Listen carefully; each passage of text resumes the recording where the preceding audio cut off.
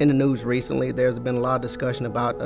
separation between church and state, and I think a faith-based education is something that's needed because a lot of people say they believe in certain things, but they're not willing to put their money where their mouth is, so to speak. So a faith-based education would get that faith that the parents actually want their kids to be involved in, where they actually learn about their faith if they are Catholic. If they're not Catholic, they actually learn about the Catholic faith, and in the process learn a lot more about their own faith.